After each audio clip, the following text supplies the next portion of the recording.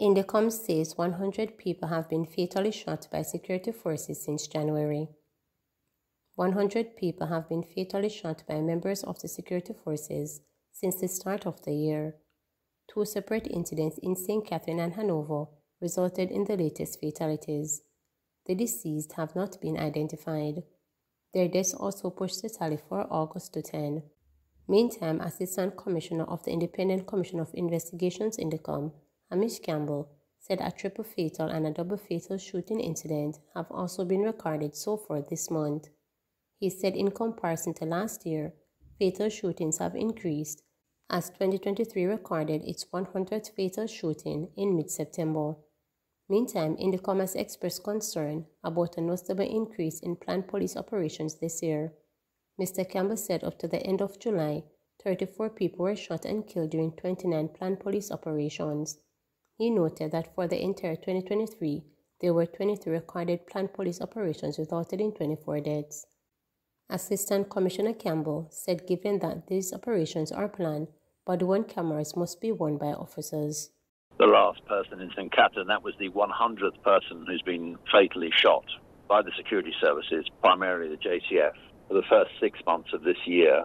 That makes 90 in total for the first 6 months. Last year, for that same period, there were 79 people who were shot and killed. So there's a 14% increase over last year. And already in August, the 8th of August, further 10 people have now been fatally wounded.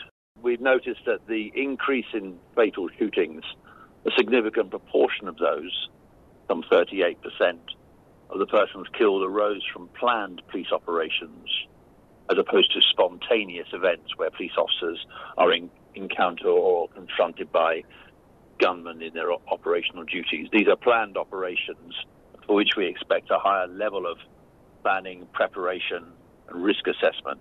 But nevertheless, 34 people have been shot and killed during the current planned operations. None of those planned operations with any officer wearing body-worn cameras, despite the growing number of body-worn cameras which are being made available to the JCF. And this would provide accountability and transparency, where many of these planned operations are met with a contradiction by civilians and other witnesses in the premises or outside as to what has occurred. So the numbers have increased. Planned policing operations were not as high as this in the recent past, but we have seen this significant increase, and with it, accompanying number of more people are being killed. Curfew imposed in sections of Green Island, Hanover. A 48-hour curfew have been imposed in sections of Green Island, Hanover. The curfew began at 6 p.m. and will remain in effect until 6 p.m. Saturday, August 10.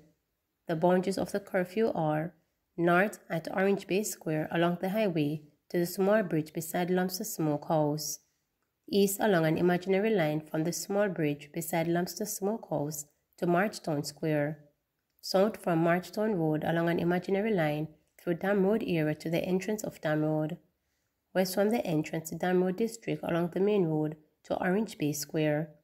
During the hours of the curfew, all persons within its boundaries are required to remain within their premises unless otherwise authorized by the ground commander. Denham Town woman charged after alleged battery attack during argument. A woman was charged on Wednesday for allegedly breaking a bottle and using it to cut another woman during an altercation on Bread Lane in Denham Town, West Kingston. Charged with unlawful wounding is 42-year-old Janice Gibson, a self-employed resident of Perry Street in Denham Town. According to reports, about 8:05 p.m., an argument broke out between the complainant and a man.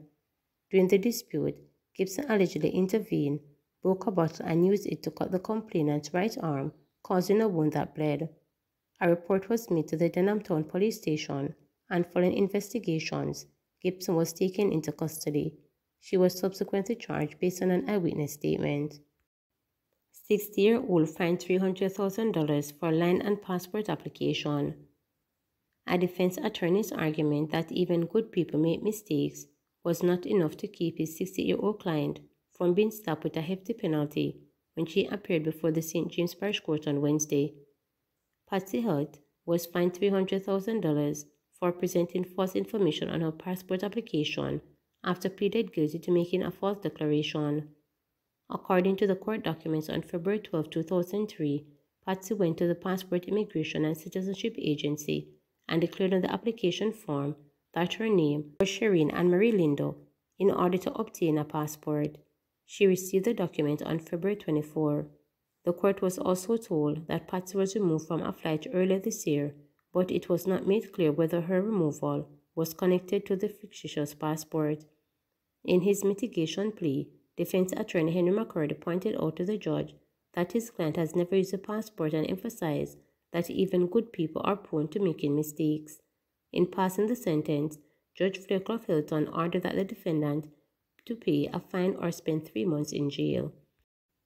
Nurse of the Year to assist Treasure Beach students impacted by hurricane. The 2024-2025 Nurse of the Year, Abigail James, will be providing back-to-school supply for students from her Treasure Beach community in St. Elizabeth who have been affected by Hurricane Beryl. My project for this year will support for the Las Katrine Foundation and the Nurses Association of Jamaica NAG is to give back to the children of Treasure Beach whose families have suffered tremendous loss, she stated. Nurse James noted that initially she had intended to take on another project, but given the disruption caused by the hurricane, particularly in St. Elizabeth, she wanted to assist those impacted as best as possible. She said that she is committed to serve and intends to use her Nurse of the Year platform to uplift others. To be able to be there for somebody when they can't be there for themselves, it is a wonderful feeling, she noted. Nurse James said that the Nurse of the Year title is a big deal for the Black River Hospital where she works, noting that it is the first time that a team member from the hospital was winning the coveted award. She said the recognition speaks to the dedicated service that the health facility provides.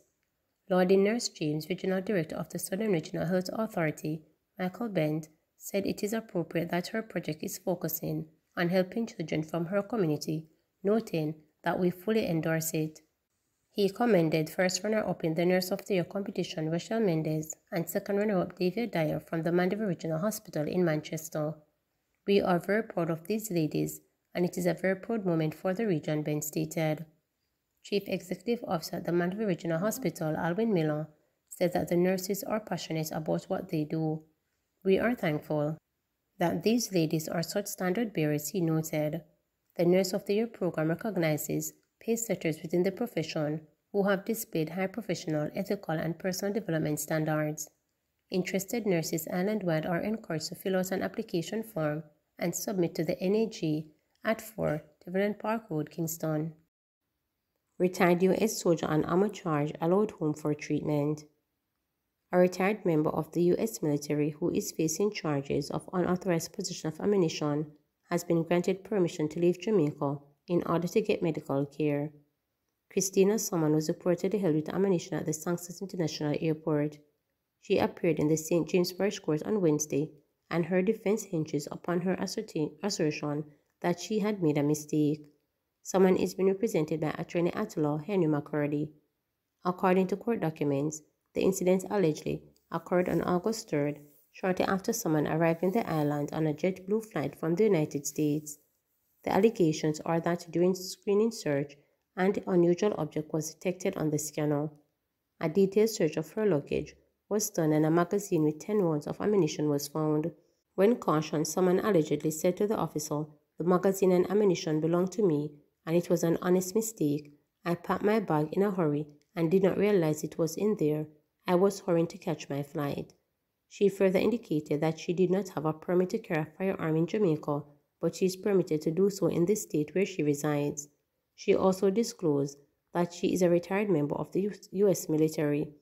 Following the readings of the allegations, McCurdy stated that his client suffers from post-trauma stress disorder and asked that she be returned home for treatment. Ms. Summon should have gone back home on Monday, August 5th, but because of this matter, she is still here, the defense lawyer stated. She spent the last 2 days in the Conner Regional Hospital as she took sick and was rushed to the hospital. She needs to go back home for further medical examination and treatment, McCurdy told presiding judge Fairclough Hilton in making the application on Summon's behalf. When persons go to other countries, like Ms. Summon has done, and they get back to the United States and they are discharged with 100% disability because of the effects from what they went through, they have post-traumatic stress disorder. She suffers from the same condition, and the medication she needs is not in Jamaica, McCurdy explained. The judge was swept by the argument. While it would be somewhat easier for me to just deal with what is before me today, the truth is that based on the allegations as outlined by the prosecution, I would afford the prosecution some more time to deal with her instructions to see what is happening, she stated. If there is something else that needs to be done, I will not sacrifice what needs to be done on the basis of expediency. I have no difficulty with her returning for medical treatment, the judge added. She also commented on the number of cases involving contraband entering Jamaica. What I realized this week is that we always say that things come into our country and we must do more to protect our borders from them coming into the country, the judge noted. The ammunition case was subsequently set for mention on September 18 and summons bail extended until then. Remember to subscribe, like, share, and click the notification bell for daily updates.